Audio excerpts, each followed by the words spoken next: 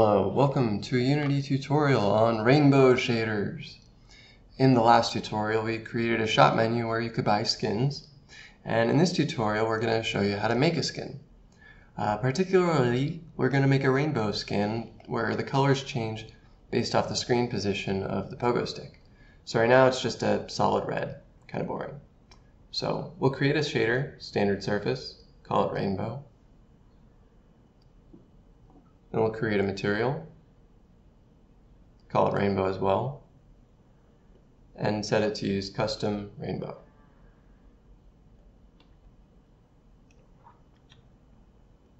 We'll jump into our shader in a text editor, and we're going to start by amending our input struct.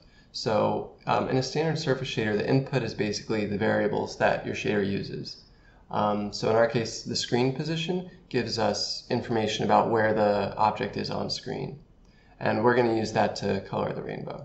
But there's all kinds of other cool shader variables that you can pass into the input structure.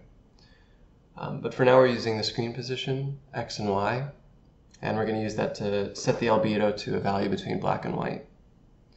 The reason why this works on my example is because my camera is orthographic projection, meaning that the depth is uniform. But if you're using a perspective based approach, then you're going to need to divide by screenpos.w. I'm editing this after the fact, so things like hue scale you won't have in your code just yet. But I just wanted to mention that if you are doing perspective projection, which is most things, you're going to need to divide by the W. So now we can see that in action. We go from black to white as we go from left to right along the screen. So this is good. Now we know where we are on the screen. And as a fun fact, this surface code actually runs for every pixel on the pogo stick. So now in order to get the color that we want, red, green, and blue, it's not really going to help us. We need hue saturation value because that way we can smoothly interpolate over a hue value, which will change the color in more of a linear and cyclical fashion. So I didn't write this code, someone else wrote this algorithm, and I found it on Stack Overflow, to be honest, but it's going to convert our hue saturation value to red, green, and blue.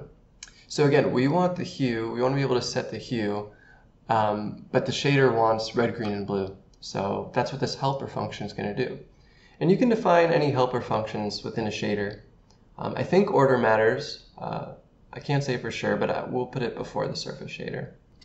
So as in the previous example, we used just the chords.x to set a value between black and white. Now we're going to use chords.x to define the hue of the color. And as for the saturation and value, we'll just set those to 1. Those values will give you either a darker or lighter shade based on your needs.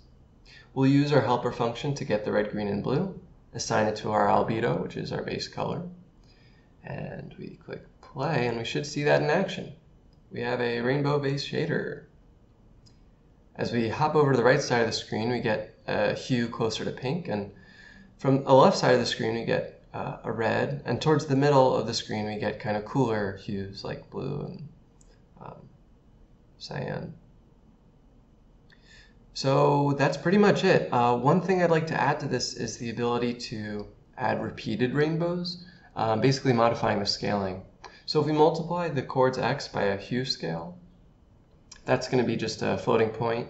We'll set it to fixed, and fixed just means it uses the least amount of bytes possible, so we can be a little more efficient on the graphics card.